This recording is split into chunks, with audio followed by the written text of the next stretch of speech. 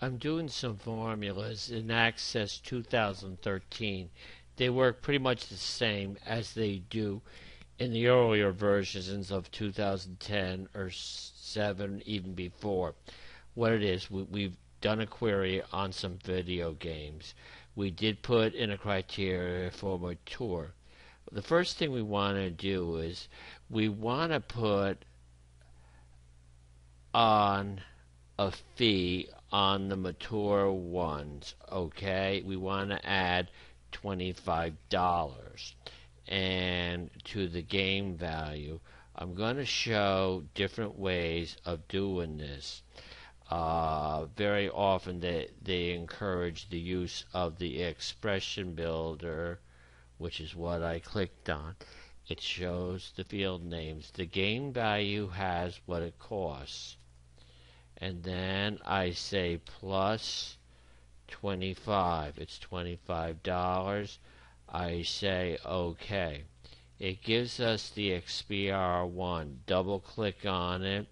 We'll just say fee. We'll run it, and it's showing how it went up $25. I tend to go back and forth looking at things as I go along to make sure I did it right. You can check with the calculator. The next thing we want to do is to calculate the sales tax. Let's say the state that we're in, we're charging 7.5%. It's based on the fee. I'm going to save this. You got to keep saving if you want to see things as you go along. And so if I click on the builder, it will show fee, and then we're going to multiply it by 0.075. We don't want to type in 7.5%. If I go at the beginning, I'm going to type in total, followed by a colon. So it's going to show it there. Go over there, total. Wait a minute, we should have called this tax. Go back here, double click, call it tax. We'll format later. Next thing we want to do is the shipping. The shipping is based on the fee. And what we can do in here, we can literally type it. Shipping, followed by the colon, fee, times, let's say it's 12%, 0.12.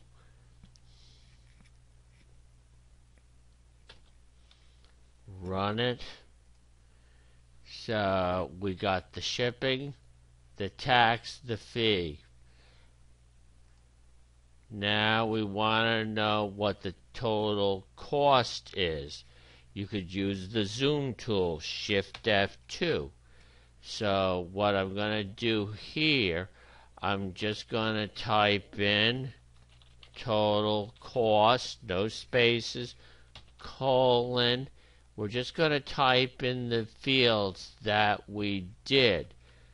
Fee plus tax plus, I spelled shipping wrong, doing this deliberately. If I go to run this, it's going to ask a parameter. We don't want this.